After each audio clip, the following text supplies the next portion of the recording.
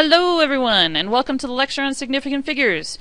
So before we begin, make sure that you have your notes ready, and it'll also be extremely helpful if you also have your calculator. Alright, this is going to be a two-part series. This is part one on significant figures. Alright, let's begin. Okay, so there are certain rules. There's only really four. Well, there's 5 rules, but there's really only 4 rules that we're going to concentrate on. So the first thing that we need to kind of get clear in your head is, what are we talking about when we say the word significant figure? Okay, well, you know what the word significant means. It means to be important, right? You are significant. You can be counted. A figure, in this particular instant, is just a number. Okay, so a significant number, a number that has meaning.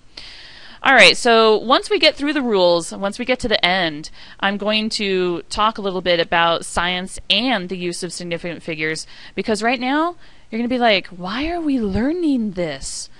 Alright, well, in science we oftentimes have to make tons and tons of measurements in the lab, and I will say this over and over, the tool you use, the type of tool that you use, will determine the accuracy of the measurement that you make.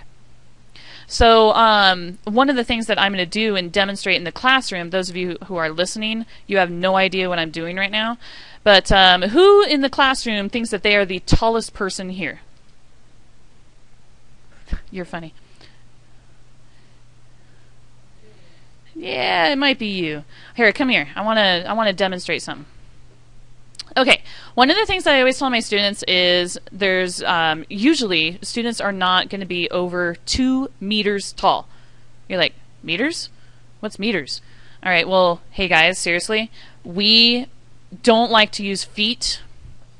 You guys know that, right? In the scientific community, we don't use feet, we don't use inches, we don't use yards. Alright, we use meters and centimeters and millimeters, right? Alright, well, I can guarantee that he is not going to be over 2 meters tall. This is a meter stick. Alright, so I'm going to put it down right here. And why don't you go ahead and put your hand right there. Okay, just kind of hold still. Do you guys agree he's not over 2 meters tall? He's tall! Yeah, nice try. No tippy toes. What do you guys think he is? He's probably a little over 1 point, what would you say? From your standpoint? 1.8, 1.9.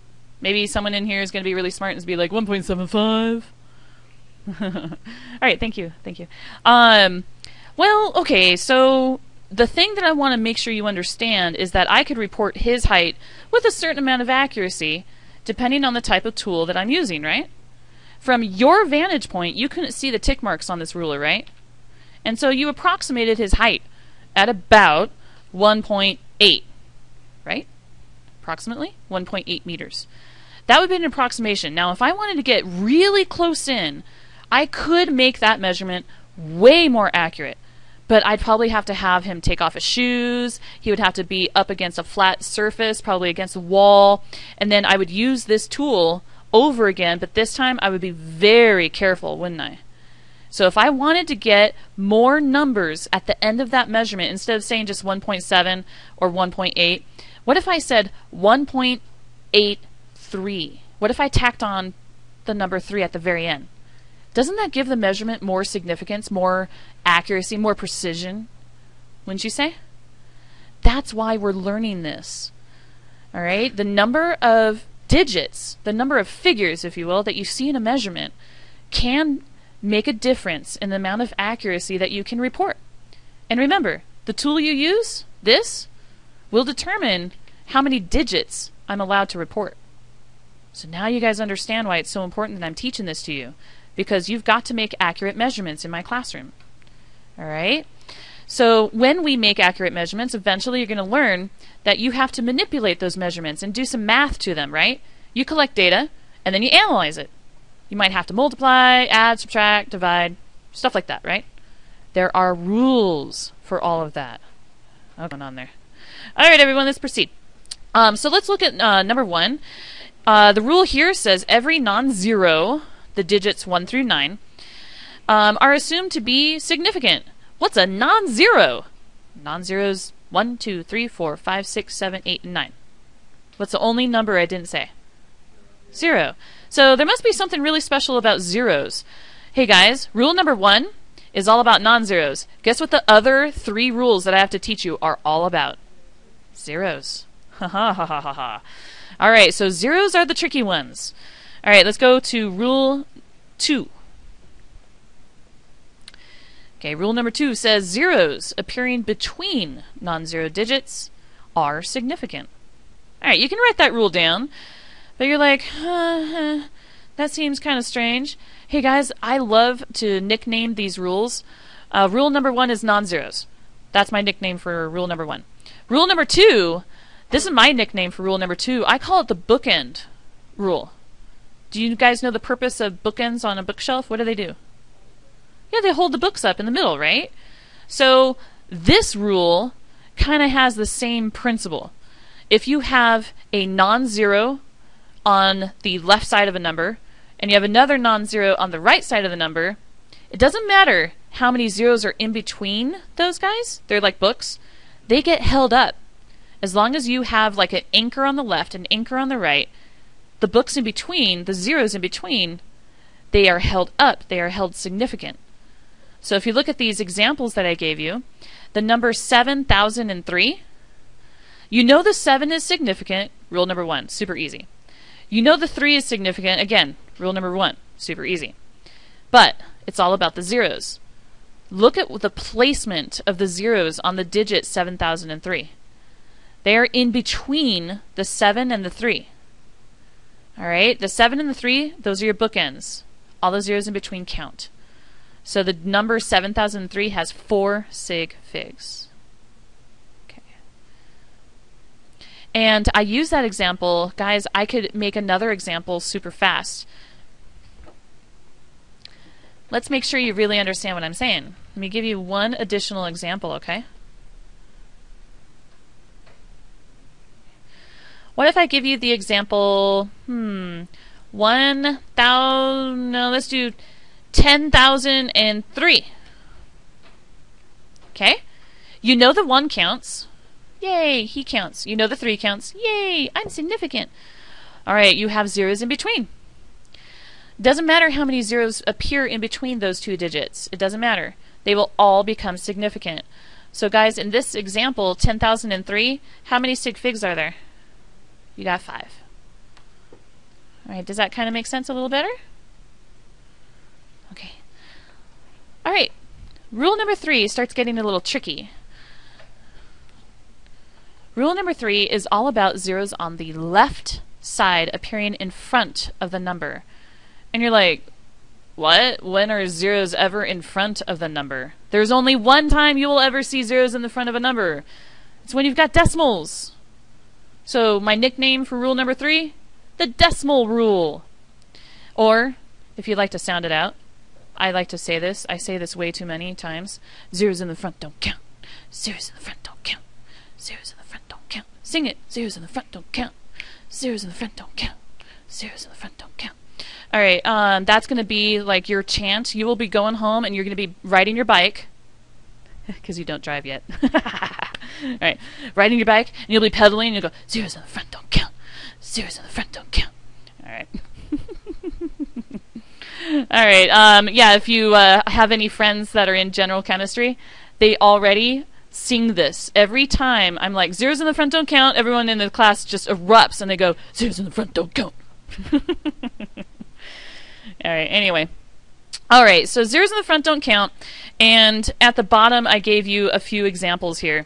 So the reason why they don't count is if you know scientific notation really, really well, you know that the purpose of using scientific notation is to minimize the number of times that you have to draw the dang zero, right?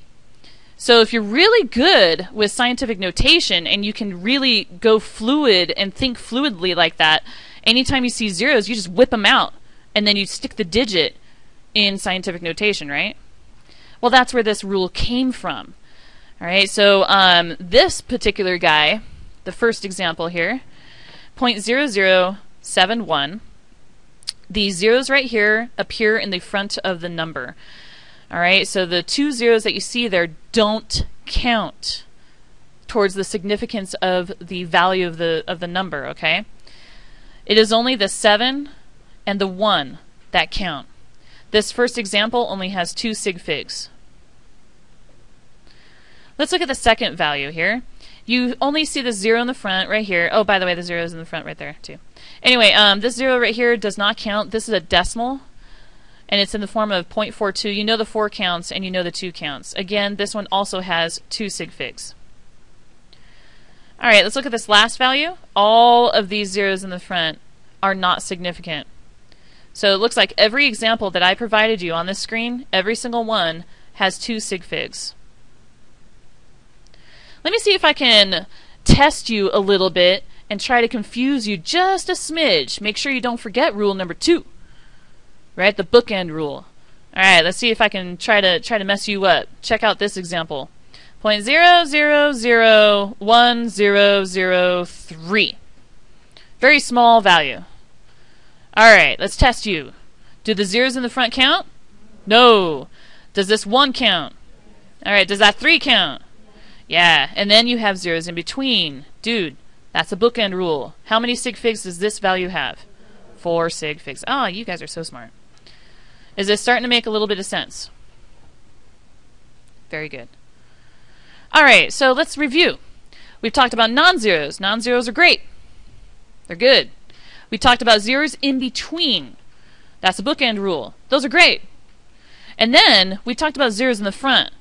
Zeros in the front are bad. All right, are you following okay? There's only one type of 0 left to discuss. We talked about zeros in the front. We talked about zeros in between. What's the only thing left? Zeros in the back. You got it. Rule number 4 is quite possibly the most confusing rule of them all. All right, make sure that if you're doing these notes that you see how I highlighted in red the word and.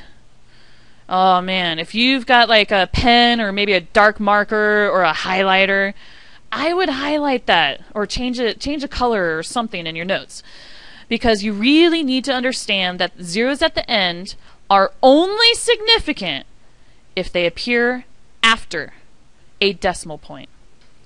Okay, so guys, the rule says zeros at the end of the number and to the right of a decimal point are always significant. So the rule can also be rephrased as this: zeros at the end only count if they are after a decimal. You can rephrase that. Zeros at the end only count if they are after a decimal. And then this one, because it's so tricky, I give you tons of examples. All right, this is the tricky one. This is the kind of the hardest one. So, all right, let's look at some of the examples. Let's look at this first example, 43.00. I think you guys are pretty slick now with the 4 and the 3. You know those are significant. Let's observe the zeros. These zeros are at the end of the number. Now, I have only one question for you. Are they significant because the decimal point is right here? Are those zeros at the end significant? Yes, according to this rule. It doesn't matter how many you see. Okay, it doesn't matter how many you see. See how there's 2? Both of these zeros appear after the decimal, and so they are significant. Okay, let's go to this next example, 1.010. All right, you know the 1 is significant. You know this 1 is significant. What about this 0 that is in between those sig figs? Dude, that's rule number 2. That's easy. Is that 0 significant? Right here, this one right here. Is that significant? Yes, yes it is. So you can revert to rule number 2 about the bookends. That's totally significant. Okay. But we do see a 0 at the end of this number right here. Is this 0 after, here it is it after a decimal point? Yes. Therefore, this 0 is significant. So this example has 4 sig figs. This example has 4 sig figs. Let's look at the last one on the list. All right, I see hands flying. Just a pause. Yeah. That's a really good question. I'm going to repeat it so that you guys can hear it. She said, if you have a number, say like, for example, tell me if I'm right, like 100.0000000, right? Let's just pretend. And the zeros go on to infinity. Wouldn't there be an infinite number of sig figs? The answer to that is yes, there would be an infinite number of sig figs. There are certain instances in which we can say that there are an infinite number of sig figs, and I'm so glad that you asked this question, because believe it or not, that technically is rule number 5. There are certain instances that you can have an infinite number of sig figs. For example, Guys, what do you call 1 minute? What is 1 minute also equal to? 60 seconds. Is it exactly 60 seconds? Would you call that a scientific definition that 60 seconds is a minute? I call it a very firm definition of what a minute is. A minute is 60 seconds, period. We could say 60.000000000 on to infinity seconds technically is a minute, right? So yes, the answer to your question is yes, you can have an infinite number of sig figs. But it has to be what we like to call a scientific definition? Law? Like conversion? Yeah. Okay. And I see another hand. Yeah. Yes, so the question was, do the zeros have to be at the end of the number and after a decimal always in order for those guys to be significant? Yes, they have to be both at the same time. Yes, at the end of the number and after a decimal. That's why that word "and" is so critical. All right, we see some more hands. Yeah? Got it. All right, so let's do, this is where I branch off of my notes and we start exploring some really strange questions like yours. All right, so I'm going to totally answer your question and then blow your mind. I'm going to give you some more. Okay, you ready? Okay, let's do some practice. So I'm going to give you guys some crazy practice questions and let's see if you guys can roll with this. So hold on and discard. Okay, so we are now branching away from the notes for a moment to test whether or not all of these rules are making sense. Okay? Technically, we've taught you 4 rules. The 5th was about the infinite number of sig figs. Okay? There are certain instances where you can have an infinite number of sig figs. All right. So let's see. I'm going to pull some examples just out of my hat and totally random, and let's see if you guys can nail it, okay? Let's do, and I encourage you guys to write this in your notes. The more times you see it and play with it and you look back at your notes and you see examples, the better and more valuable your notes become, right? All right. Here is an example. Let's do the number 4,000. Okay, let's recap. Rule number 1 says that non-zeros are significant. This number 4, he is significant. Rule number 2 talks about zeros in between non-zeros. I don't have another non-zero over here. Rule number 3 says that zeros in the front don't count. Well, we have no zeros in the front. This is a large number, not a small number. All right. Then rule number 4 says zeros at the end can only count if they appear after a decimal. Technically, this guy's decimal, even though you don't see it, is right here, right? The number 4,000. So everyone, are these zeros after a decimal? No. Are they at the end of a number? Yes. So you see, they don't fit the bill. They have to be both at the end of the number and after a decimal in order to count. This example only has 1 sig fig. Oh snap.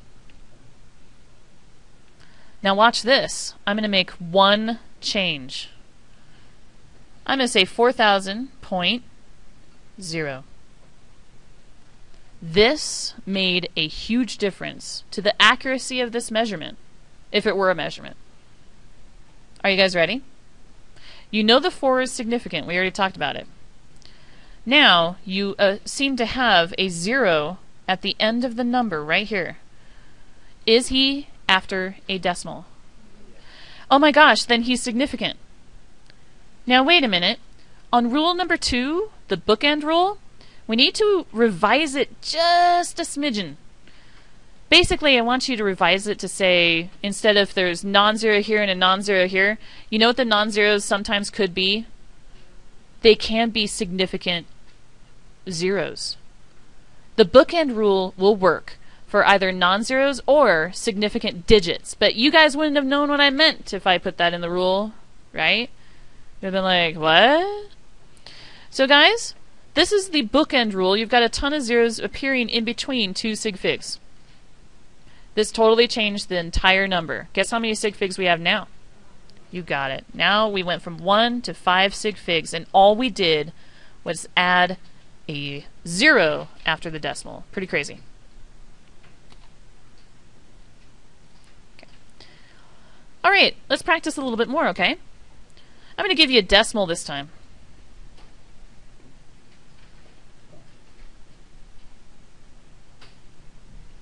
Okay. Rule number 1, non-zeros are good. Okay, I like the 5 and I like the 1. Rule number 2, zeros in between non-zeros count. Alright, zeros in between. Do I have zeros in between? I sure do. They're in between the 5 and the 1. Alright, so those count. Rule number 3, zeros in the front don't count. Zeros in the front don't count. Those do not count. Those are bad. Rule number 4, zeros at the end of the number only count if they are after a decimal. Do we have a 0 at the end? Yes, we do. Is this guy after the decimal? Yes, he is. Oh my. You've got 5 sig figs. That was every single rule that I could think of in one problem. Were you able to follow? It's good. It's really good. Alright. You ready? Couple more examples. The number 10, how many sig figs? 1. The 0 at the end doesn't count because he's not after a decimal. What about 10.0? How many now? 3. This 0 at the end is after a decimal. This is 1 in the front. He is significant. This guy is in between. Alright, why don't you put your pencils down now?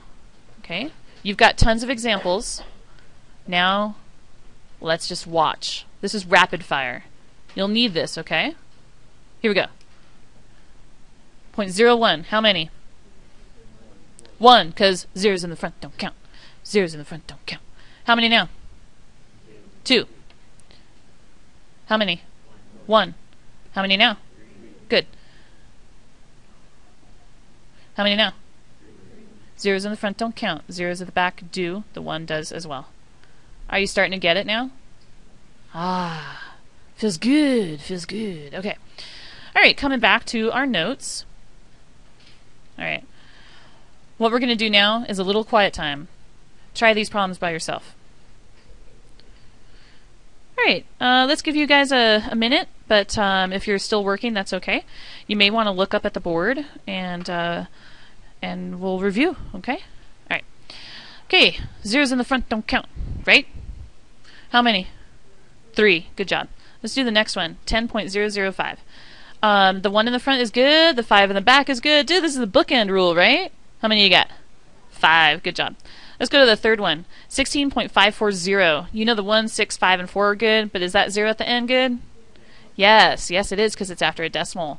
All right, so that would be 5 sig figs. Let's go to the next example here. So you have zeros in the front don't count. Zeros in the front don't count. All right, so the 1 in the back, this 0 right here on the back, is that good? Yeah, it is. All right, let's go to the next one. Zeros in the front don't count. How many? Only 1. Nice.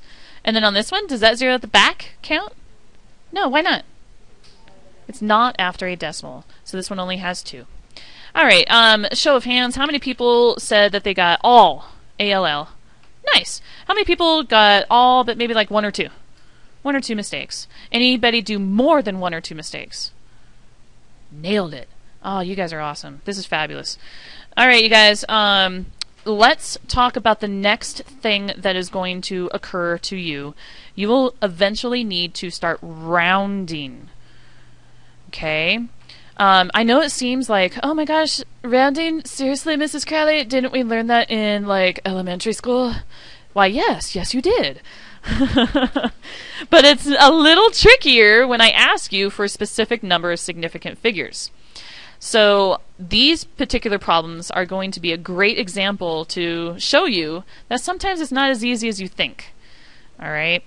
I want each of these values rounded so that their answer has 4 sig figs. Now there's a special rule. I don't know if you want to write this one down.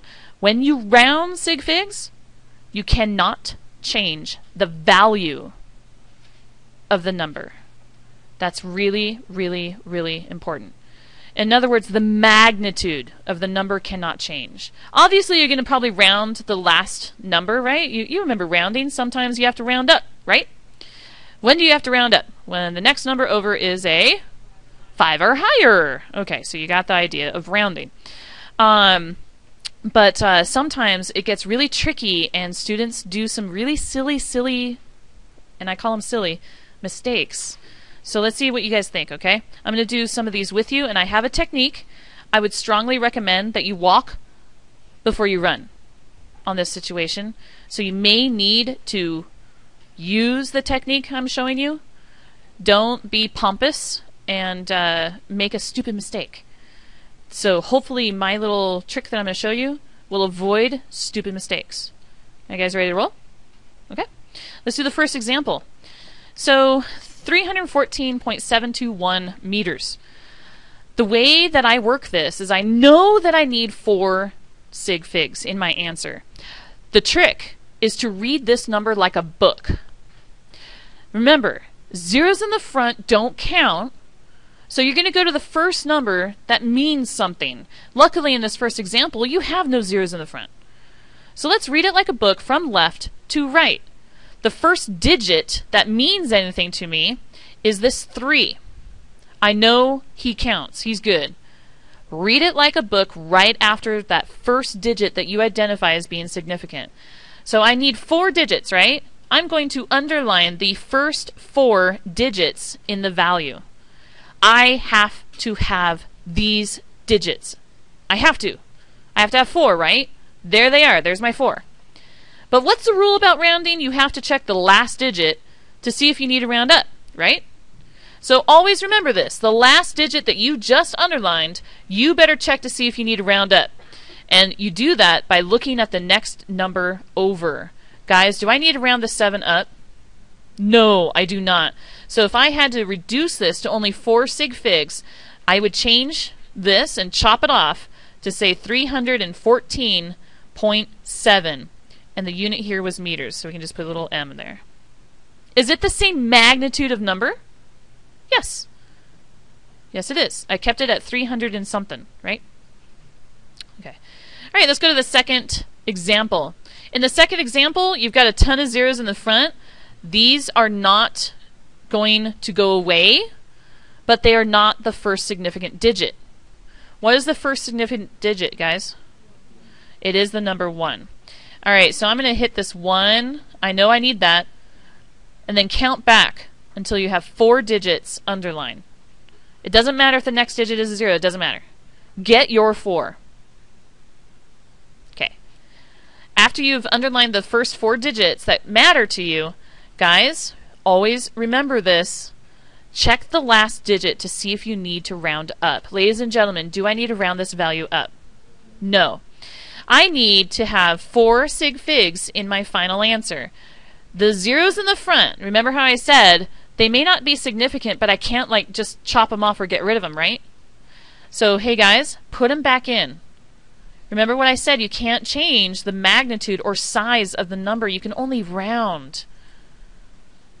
There is, look at the answer. Isn't that 4 sig figs? The zeros in the front don't count, the 1 does, the 5 does, and the zeros in between do.